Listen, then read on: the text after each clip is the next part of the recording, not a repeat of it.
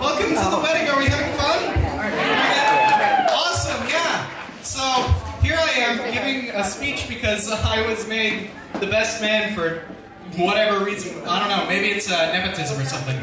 But, we are here together to celebrate 15 years of these two. I want that to be right clear. That is the majority of my lifespan. And because of that, like, I can't do the usual man of honor thing and talk about, like, the before times and all the, you know, good times I've had before they were married, because there really weren't any. You know, some diapers got changed. So instead, I'm going to talk about love and how powerful of a thing that is to keep these two together for 15 years. Yeah. Okay. So yeah, 15 years of these two, despite everything.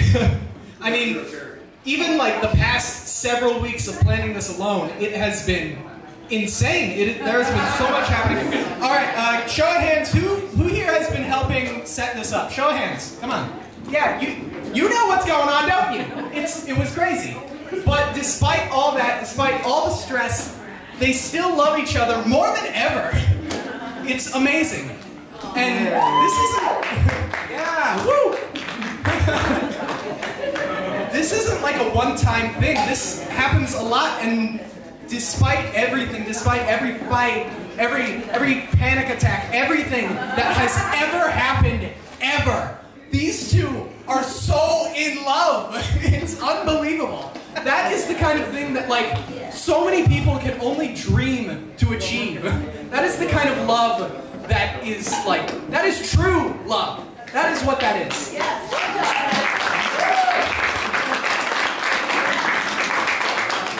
Thank you. All right, I'm gonna pass off the mic to the maid of honor now.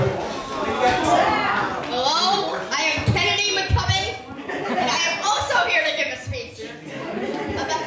He's talking about love, and I literally have no way of talking about before they were married, because I wasn't even I didn't exist. Obviously, if he can't talk about it, I obviously can't. So let's talk about the current times. So we've gone on many vacations, a lot of stress at airports, and somehow this man has standed through that airport. That's all of us I'm talking about here. All of us.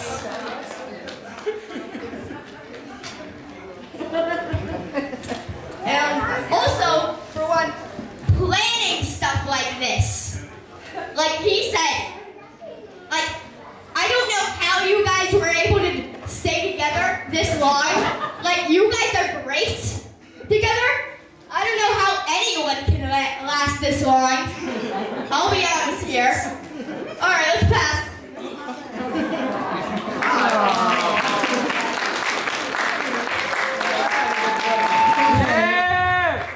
Well, everyone, it is I, the one who is stressful in airports, and difficult to manage, and all of those things are true, and I just wanted to take a minute and thank everyone for coming and for celebrating Tom and and I especially would like to thank the staff, the wait staff, and my incredible, incredible wedding planner, Caroline. If you could all just clap for her, please. She pulled this together in the face of much adversity, as many of you know, Caroline. She was incredible, but this took an absolutely Herculean, monumental effort, and I can't thank all of you enough for being here and enjoying it with us. And we just want to party and have the absolute best time, and we can't thank you enough for loving us. Yeah, we love you. Let's go. Hi everyone. Hopefully you're enjoying the meal and having a good night so far. most of you who know me actually know this is very difficult for me right now, and it's actually kind of funny that way. I know Todd's getting a laugh out of it right now. Anyhow, I've known this man for 13 years so far, and most of the stories I could tell you would take up most of the night, or I just couldn't tell them. But the one that's really meaningful would be when we were actually in 6th grade together. Since we just not really listen half the time, we'd move on to our own devices, which usually involved scissors, a pencil, and me holding the pencil while Tom was playing with the scissors. Needless to say, I went to the hospital that day. Tom felt really badly about it. His mom actually made him call me and apologize for what he did. Tom never really said that he was the one that was really sad about it. It's pretty easy to tell. And ever since then, it's just been story after story, living with him, finding a mannequin head in the oven in the house, any number of things, and it usually involves something weird or odd. But no matter what, when I had a problem or he had a problem, there was always someone to talk to about it.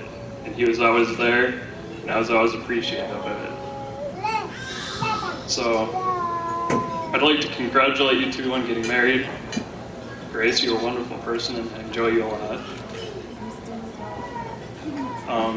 So I'd like to toast to Mr. and Mrs. McCubbin right now.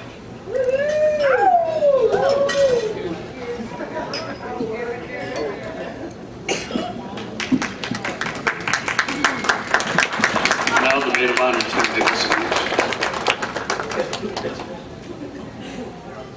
Thank you, Joe. First of all, I would like to say how absolutely stunning Grace looks tonight. Don't you think so? The ceremony was beautiful, and I want to thank you, Grace and Tom, for inviting me to be a part of your special day. I hope that I and all of your bridesmaids, and Sarah, of course, have helped to make your wedding unforgettable. For those of you that don't know me, my name is Jen, and I've been Grace's friend for about 3 years now. We were also roommates for a short time, and I've got to say, those 6 months were some of the greatest months of my life. When Grace asked me to be her maid of honor, I was thrilled, and it has been an amazing experience. I want to thank you, Grace, for being the kind, supportive, loving friend that you are. We've been through a lot together, and I'm glad that our friendship has only grown stronger through the years. I am forever thankful that I have a friend like you to share my hardships and joys. As George Sand said, there's only one happiness in life, to love and be loved. I know that Grace and Tom will have happiness for all of their years to come. Grace and Tom, you have been very blessed in this life. You have wonderful family, friends, your gorgeous baby boy, and most importantly, each other. I have seen how perfect you are together, and may we all be so lucky. Now everyone, please raise your glasses to Grace and Tom. May your hands be forever clasped in friendship, and your hearts joined forever in love.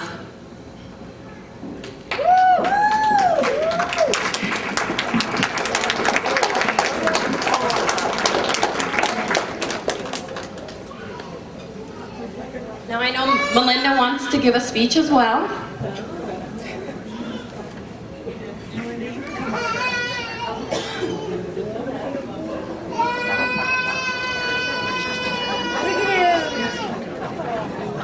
Hello, my name is Melinda. I have known Grace since high school, and we've had very many fun times together. And she's always been there for me. I don't know how I would have gone through my pregnancy without you. You have always been there for me, to listen to me, to give me advice, and just be there. You're wonderful, Grace. And Tom, There's nobody like you. You're just quirky, you're fun. And Grace, you found yourself a really gorgeous guy. And I hope to someday find my Tom. I see, when I see the way that Grace talks about Tom and the look of love in her eyes, I know that these two will be together for the rest of their lives. I can't wait. I want to be there when you guys are old. I want to be there with you. You will! So congratulations to the both of you. And may you have a long, happy life together.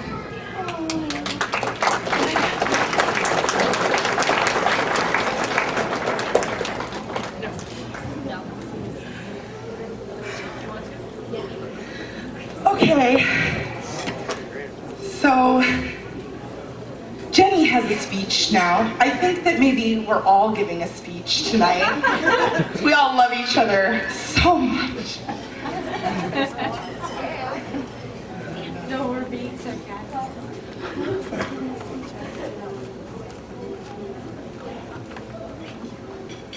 Bitches. A quote from Maya Angelou. Love builds up the broken wall and straightens the crooked path. Love keeps the stars in the firmament and imposes rhythm on the ocean tides. Each of us is created of it, and I suspect each of us was created for it. I wanted to start off by thanking the bride and groom for asking me to be a part of their bond in life. I couldn't be more honored. I met Grace when I was 15, and since then, my life has never had a lack of enthusiasm. During these 7 years of friendship, we've seen each other through a lot. Mistakes made along the paths to maturity, talks about our futures, what we wanted to make of ourselves, and all those late night phone calls that often resulted in a lack of sleep for the big exam the next day. Through all of this, there was one thing I didn't know, one thing I hadn't seen. It's shaking so bad. It's okay. Because it had happened so fast, so rapidly, that I would forever wonder where I was through all of it. It was my best friend, falling head over heels in love with the man that she had just met. Should I have been concerned? Should I have pushed for more information about him and requested that she done the same? The answer was a simple no. The most perfect love is the one that takes you by surprise. The first time I met Tom, I knew right away that he was just what she did not know she was looking for. And there is no one more perfect for my dearest friend. Fate made it so that these two wonderful people could find each other. And from the moment they met, they knew it was right. Fate made them helped them make a beautiful baby. Look at him, his eyes, his cheeks. And then fate brought us all here today so that we could all bear witness to the reality that love does, in fact, have a definition. Congratulations.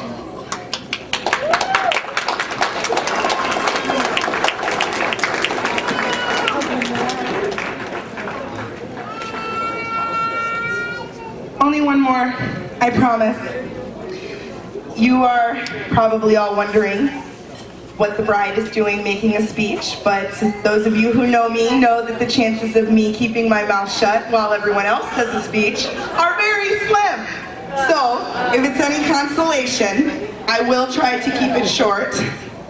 First, thank you to Malia, Tom's sister, for marrying us. I couldn't have asked for a more personal and meaningful ceremony. 1,000,001 thank yous to my bridesmaids. They've been helpful, supportive, all the things a bride could ask for.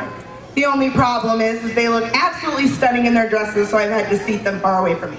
Far away. So, to my attendant, Sarah Erickson, wherever you are, and my head usher, John Labath. Thank you doesn't even seem remotely appropriate for all the work you've done today. You've done an incredible job keeping a lid on this circus, and most importantly, you've managed to preserve my sanity thus far. Kind of. I mean, as sane as I could be. And I don't know what I would have done without you. Really, I don't.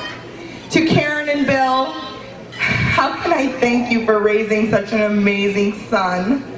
Without you guys, this man would not be here and wouldn't be in my life. Thank you for welcoming me to your family. You've been so gracious. Mom, where's my mom? What can I say? I don't know. None of this would have been possible without you. You are such an amazing mother, and I really don't deserve you. You've been there for me through everything, loving me, encouraging me, supporting me endlessly. You've watched me grow up and mature into the person I am today, and I hope I've made you proud. And I'm so honored to be your daughter. I love you. I am. To both of my dads, Steve and Scott, some girls are lucky enough to have a really great dad. I, on the other hand, have two, and I am eternally grateful for your endless love and support. And finally, I would like to say a giant thank you to each and every one of you for being with us here today. A wedding can happen anytime and anywhere, but it's only a true celebration when all the people you love are here to share it with you. You guys really have made our day. So one more time, raise your glasses for a toast to everyone, happiness, celebration, and cake, finally.